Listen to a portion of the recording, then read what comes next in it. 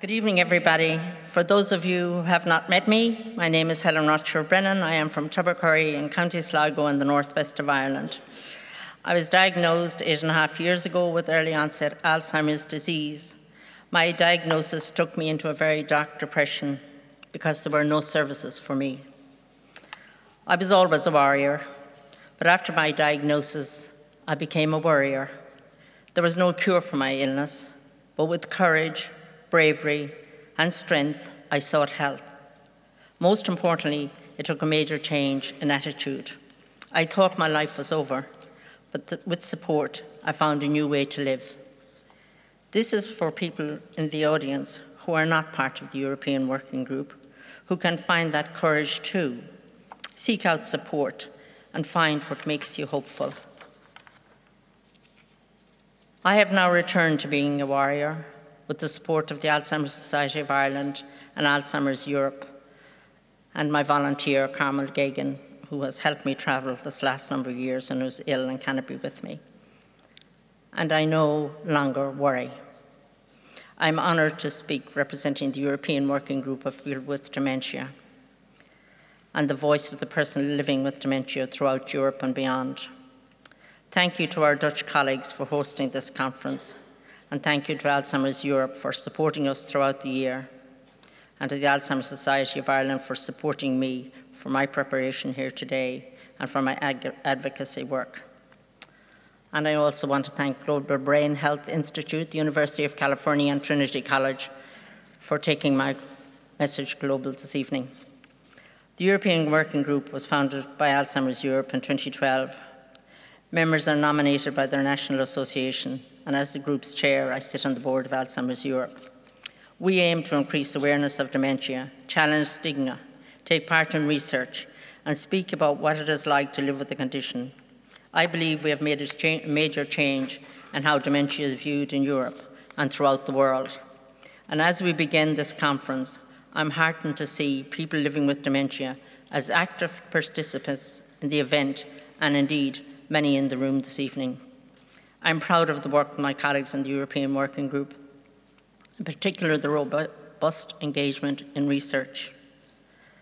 This year we have continued our work with several EU projects: Paradigm on Patient Engagement in Medicines Development, PACE on Palliative Care, SPAN on Empowerment, Induct and Distinct with PhD students on technology and dementia. We are also involved in two major new projects which are very relevant to people with dementia and where the group is highly involved. RADAR, about technology to access functioning in people with Alzheimer's, and Alzheimer's disease Detect and Prevent, where we provide feedback about issues linked to the use of risk reduction programs. I'm honoured to have a number of internal groups embrace me as an expert by experience. I'm delighted to work, as I said, with Global Brain Health Institute and ensure the voice of people with dementia is influencing the research work. But as I was preparing for today, I thought about why we come to conferences. And I know most of you in this room, it is an opportunity to share your work, speak about innovation and new initiatives, and interact with other researchers around the world. And that is important. But if I may, now that I'm an official older person, I'm a veteran conference attendee, I would like to give you some advice. And you know the Irish are very good at giving advice. I'm sure you've all saw this recently with Brexit. They were hard at it. Firstly, please do not get complacent. Let's not go home thinking the job is done. There are many innovations happening, but there are also people living with dementia getting poor care. As a dementia researcher or policymaker, you must also be a dementia advocate. I urge you to fight for funding and make those innovations the norm and not the exception. I also ask you to consider the theme of the conference, making valuable connections. Please make those connections so you do not have to reinvent the wheel. Share your work, think about scale and learn from others. We must all work together. Next, I hope all of you will think about how you can involve more stakeholders in your work, to hear voices, not just of institutions, organisations and policymakers, but of real people. Public patient involvement is important. Those real and authentic voices are critical to your success. I receive many invitations to participate in research, and I'm glad to have my voice heard. But I challenge all of you here to ask yourselves, is Helen the easy option?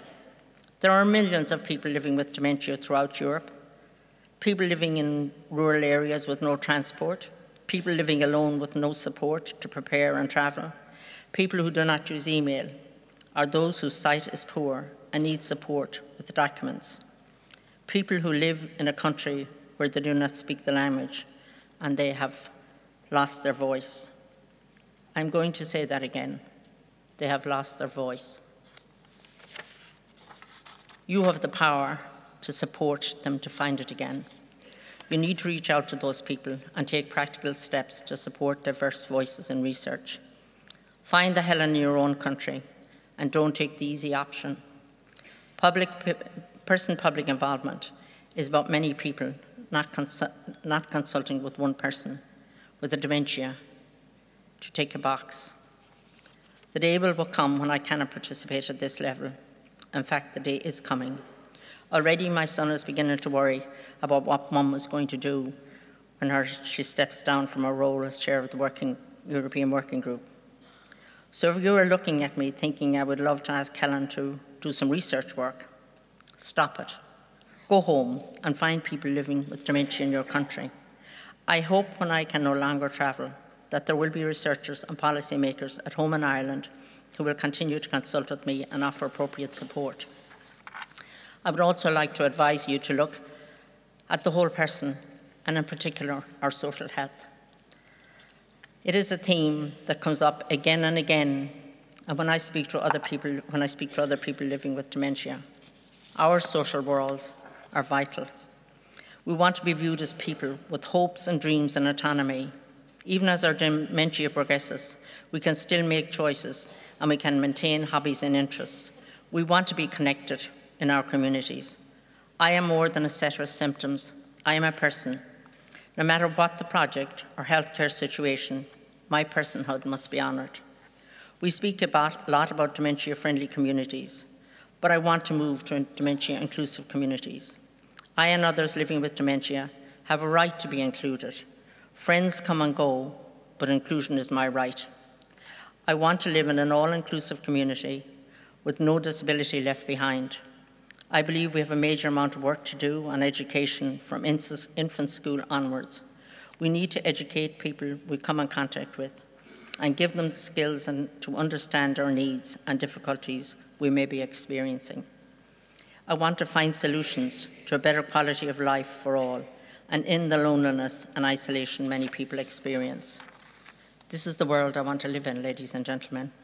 I want to participate in, and I want to feel part of. Finally, I want to remember the people who are not here, the people living with dementia and their families throughout Europe, the people who are in nursing homes or fighting for home care, who struggle to walk, to communicate, the families who struggle to care. They must be in our thoughts for the next 3 days. It is not easy, but as Martin Luther King said, if you can't fly, then run. If you can't run, then walk. If you can't walk, then crawl. But whatever you do, you have to keep moving forward, because only in the darkness can you see the stars. Well, ladies and gentlemen, I have ran, I have walked, I have cried, I have crawled, I've gone through the darkest place, but now I can see the stars. I can feel that change coming. That has been the power of research for me. Research has changed my life, but I want to share that feeling. So when you go back to your home country, make connections with the marginalised people with dementia, support them to rise up and find their voice. Despite all the sadness of living with dementia, we also have to have enjoyment and hope.